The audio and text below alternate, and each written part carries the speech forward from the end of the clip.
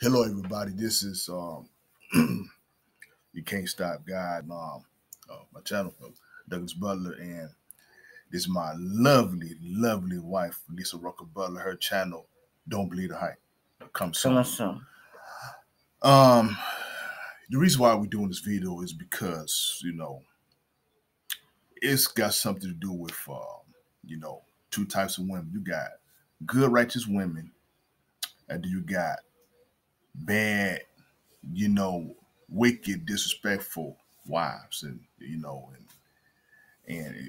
everything. So, and you know, and I'm gonna have her, read some scriptures and stuff like that, and like after she, discusses that and everything, because she knows, you know, how to be a good godly wife, I definitely appreciate her, and she is special, and she is a gift from God. Thank you. So, and y'all know my testimonies and stuff, and like she loves me no matter what, and at times that I was kind of hesitated for a minute, but then the Lord says, go right ahead,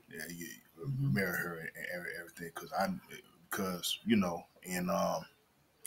and now we married since February 14th, and I think it's gonna be like 6 or 7 months. 7. Yes, and almost a year. Almost a year, and our marriage is it's going good. But I will be honest with you. Every marriage relationships go ahead, there ups and downs, but we do work it out. We do talk it out, and no matter what, I'm not going nowhere. She ain't going nowhere. So I'm gonna have this to y'all, especially you women out there, the ones that's doing your man wrong or whatnot. She's gonna give you some lesson. But for us, the good ones out there, for us, the nationality of that women, I ain't talking to you because, I'm not saying all women, but, a lot of y'all needs to quit, mistreating your man and this and that. Quit, doing all the stuff that you ain't supposed to be doing. So I'm gonna hand this to her. Go ahead, baby. Okay, there's a difference between the two types of women in general. In general, is the godly woman. Her main focus is on worshiping God. Amen. Amen. And going to church. Comparison, contrast. I like to do that sometimes. And the worldly woman, her focus and her mindset is still on the world. They focus on worldly things, which is, earthly toys. Not that godly women don't want that, but it's not that we make a big deal about it and dwell on it. And because we put the Lord first and foremost, that's what's important. Then if you put him first and foremost, then everything else in your life will fall in place. Amen. Amen. That's right.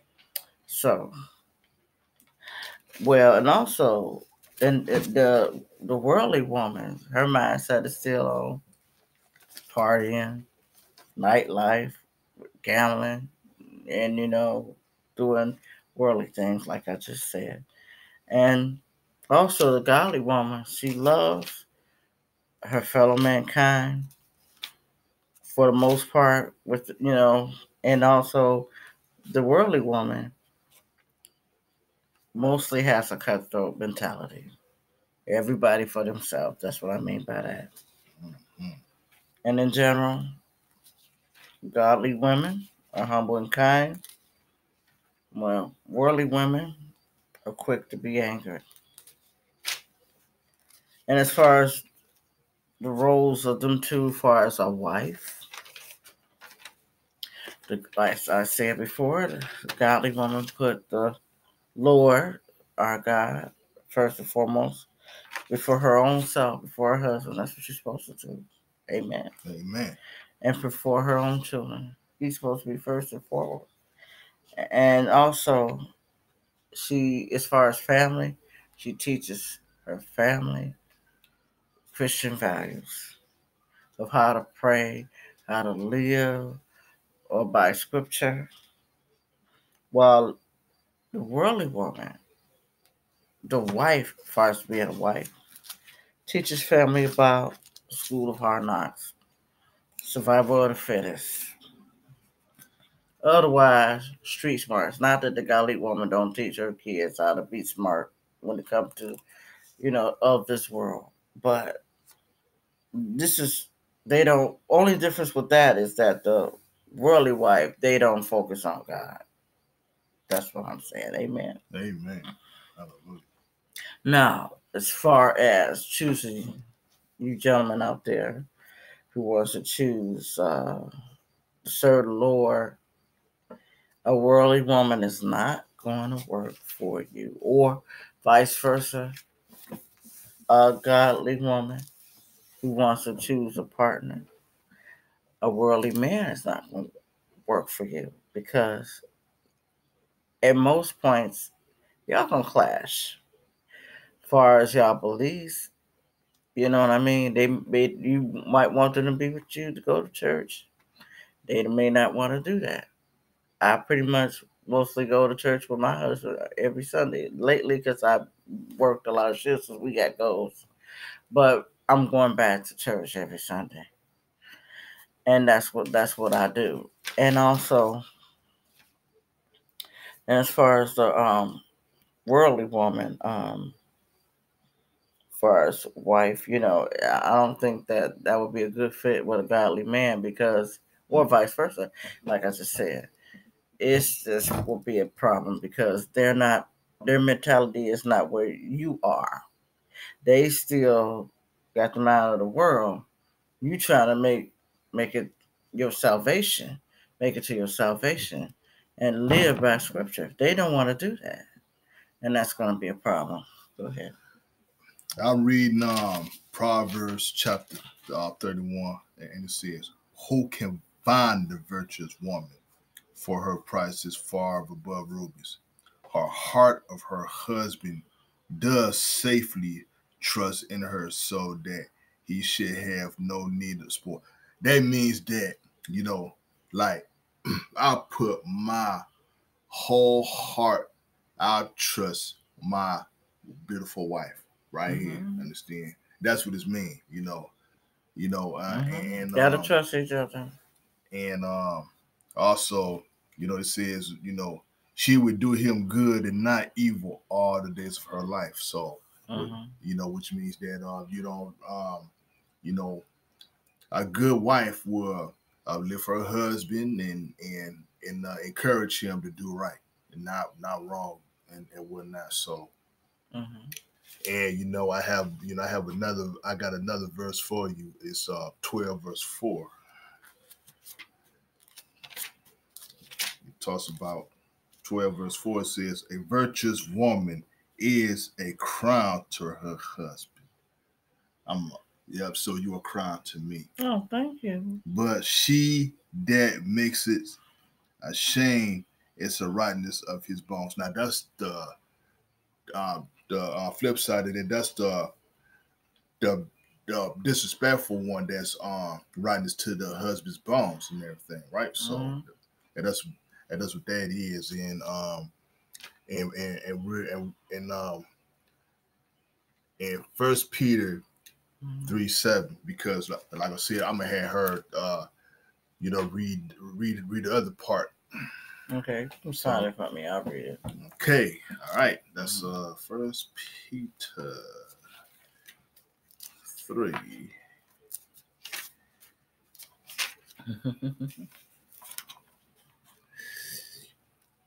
Yep.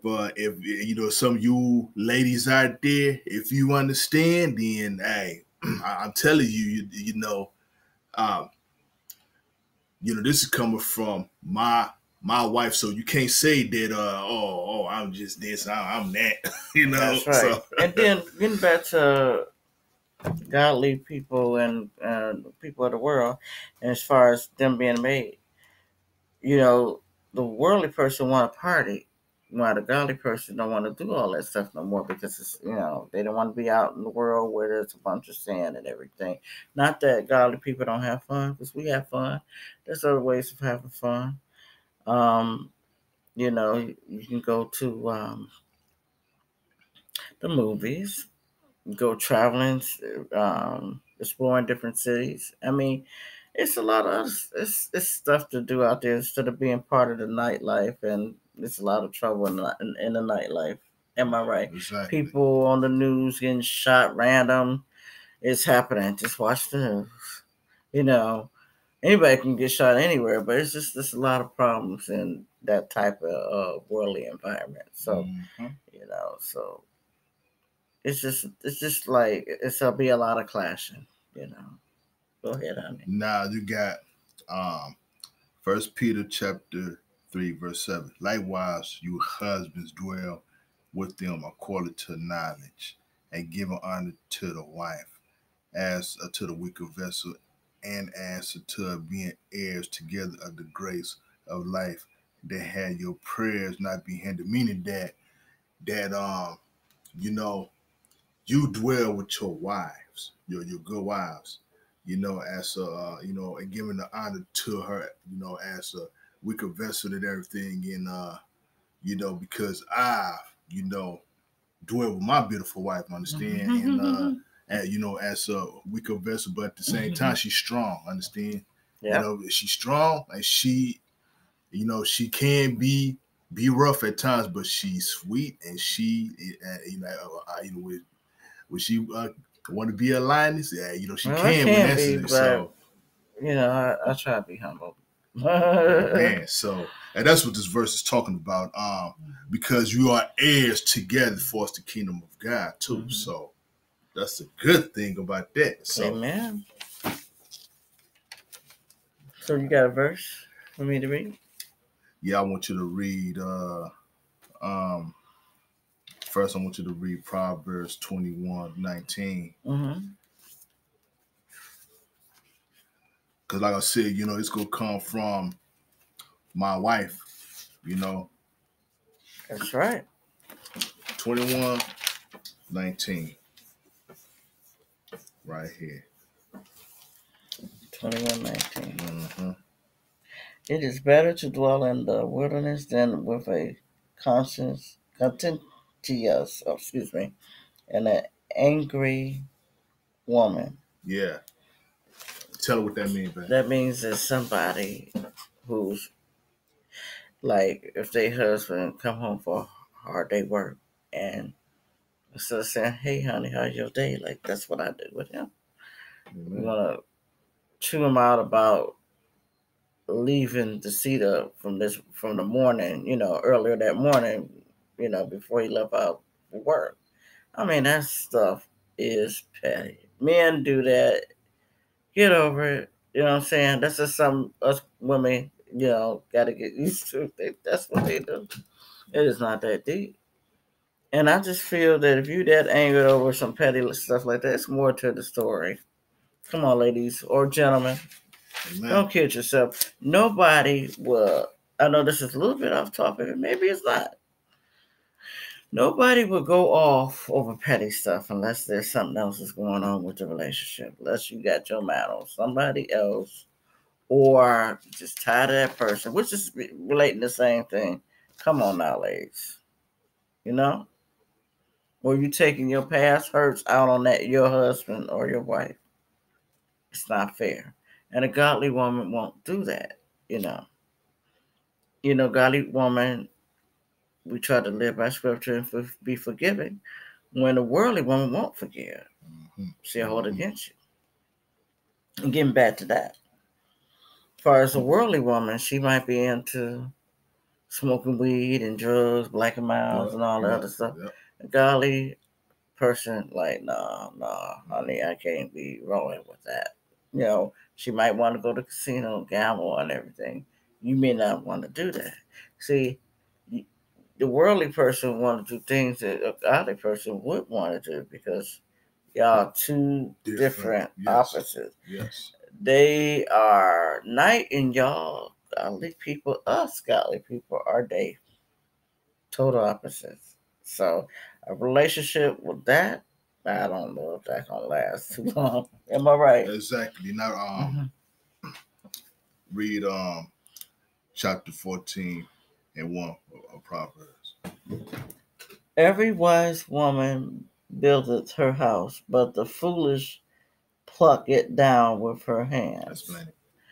A wise woman gonna build up her house. That means that she's going to, first of all, be prayerful. That's building, starting that seed right there, or planting that brick, into the ground. When you pray, as you continue to pray with works, then that foundation, whatever you try to ask God for, and in His own time will bless you with. That's what that means. That's what I got out of it. Amen. So, but I'm just saying, it's just best for Christians, godly people, to marry those of like mind. Amen. Amen. What else you got to say about that? All right. Um, Proverbs 7:11. Okay. She is loud and stubborn. Her feet abide not in her What that house. mean? She is loud and stubborn. I'm like, okay, that means she's bitter about a lot of stuff, anger. What could you explain it more as far as the part She's her where feet feet abide not in her home? her feet abides not. The first application is her feet is not abide in God's house. And the second application is that her feet is not abide in her own home where her husband is at. So Mm-hmm. and she just wanna run at the mouth over some foolish or whatnot. So that's what that's talking about. And and this is hey this is what it is. That's what the word of God says. And I want you to read 9 verse 13. A foolish woman is clamorous. She is simple and knows nothing. What that mean? Anytime you see the word fool, that means somebody is not not knowledgeable of something. That's what I got out Yeah, of it. yeah. And a woman claiming that she's you know um, got all the degrees, got all of this and all of that, and don't have a heart, for her husband, you know, and she don't have a heart for God first and foremost, and Mm-hmm. and want to uh, argue about this, argue about that, claiming that she's something when she's nothing, like when she knows nothing, and Galatians 6:3 says, "You thinking that you're something when you're nothing." Deceiving, he deceiving himself, and that goes for the woman too, and everything, and I'm gonna go to the last verse, last chapter, which is First Timothy, and you know, First Timothy chapter 5, verse 14, and I want you to read 14 and 15. I will therefore that the younger women marry, bear children, guide the house, give none. I cannot see Give that none. close. Give none occasion to the adversary to speak reproachfully. For some are already turned aside after Satan. What that mean? In other words, some are turned aside after Satan. That means they are doing the works of Satan. Yeah, and Also, it means it's like when a woman, has a home, and she loves to be with her husband and got a home or whatnot, and then she got some so-called friends that's telling her, "Girl, what you doing at home? What you what that man do for you, girl? Would you come to the club with us, girl?" And see that see that's what reproachfully means. That means disapproval. And then also with that in mind, that some of them women may not even be married, and that's taking her out of her house and away for her husband. I don't think that should be single women and married women. As far as friends, that's kind of like a clash in itself. As far as hanging out, because one of them are trying to look for somebody, but the other one already got somebody. Yeah. So, and then that can cause problems for the ones that are hanging out with these single women going to nightclub, and they married. That can cause problems with the husband or vice versa. Okay. Anything else you'd like to say? Yeah, and that's the the few verses that we read to y'all about. I mean, there's more and everything, and see the reason why we doing this video is because you know um, you got women out here that has been corrupted. Good women have been corrupted by evil women. First Corinthians 15:33 says, "Do not deceive. Bad company corrupts good morals, good manners." And In other words, listen to their friends. To like, you shouldn't be here. You shouldn't do this, that. And then once she's stupid enough to listen, like I said in the previous video, then and that man going by his way because he's getting tired of the negativity, then her friends probably laughing about her back like, aha, yeah, she is the same boat as we are. And some of them yes, don't have men. yes, that is They plain pull her wickedness. from her happiness, and they weren't really friends in the first place. That's why you gotta be very careful who you call a Mhm, friend. mhm. You know what I'm saying? A real true friend will be happy for you know For you. for And you. a real true friend, and knowing that you married and got a husband, will be trying to go out with you at night anyway, because that could cause a problem with your marriage. They will respect your marriage. And Amen. also a true friend, once they see somebody messing with your husband or whatnot, will say, well, something's wrong here. You know, a real friend would look out for you. Where Mm-hmm. an evil woman or dude will do something to try to to because they jealous. Mm-hmm. So Exactly. that's that's a big difference. Mm-hmm. You know they say one thing and that they ain't got nobody. Then they try to break you all up and whatnot. And Mm-hmm. see, Misery you love know, company. And my advice to y'all, Satan is never your friend. never. Anything else you like to add? Um, one last thing. Mm-hmm. You know, this is the topic that me and my wife, want to discuss, Mm-hmm. and hopefully some of y'all listen, take heed, repent of your sins, and nah, if you got a husband that's good to you, you treat him right, treat him good. Mm-hmm. I could say the same thing about the husbands, for real. Mm-hmm. So, and that's it. So, All right, y'all stay blessed. Again, Satan is never your friend. Y'all take care.